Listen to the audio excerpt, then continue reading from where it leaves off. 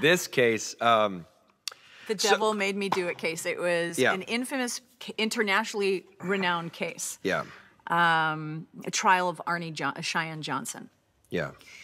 Which was, I believe, the first time in the history of the court of law in the United States that that the council tried to claim that demonic possession was used as an alibi, as a reason for committing what ultimately became manslaughter. Yeah, I think Conjuring 1 and Conjuring 2 were very insular movies. They were strategically haunted house movies, and we were kept within the confines of these houses. And what we could explore is corners of the houses, and the investigation was sort of kept to that space. And we bust out in Conjuring 3 and step outside the walls of the Glatzel's house.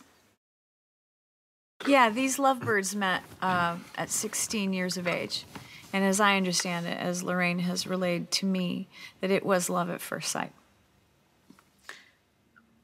She can't even look at me. Very much like it was like at first sight with us, wasn't it? And so, you know, it's really sweet to be able to glimpse that. And there are flashbacks in the film that take you back to that, you know, that very first moment where Cupid just like got out his arrow and bing! Ow. Got this guy. Ow. And we get to see it through these young actors who are so delicious and so charming and really enchanting and who were really into each other.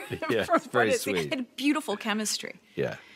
And you see that very famous story that Lorraine has told over and over again about, you know, the great love of her life. I was hoping it would. I love doing it. I love working with this dude. I love, and it's even a greater family. You know, it's the crew as well that's been a part of this journey, and it's a family, and it's nice coming back and checking in with each other every 2 years, because we're all very, very connected, and it's a circus on set. Because as dark as the story we're telling, it's really an affectionate group of people, and there's so much good fun that we have. I was wary of Chaves. I'm like, how is anyone?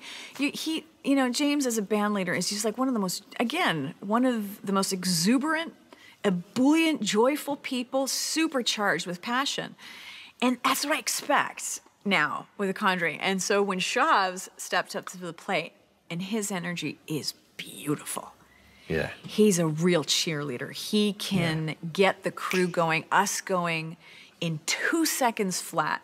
With his command, his leadership, he has this like silly joyfulness that he revs us up with. Great. I know even when James came very early on, he knew he was so happy, because not only does Chaves have the skill set, but really as you hear us talk, it's so much about your attitude and his ideas and his passion for this project, for this the excitement, this sort of unabashed excitement of like, I'm in the Conjuring universe. Like, it's great.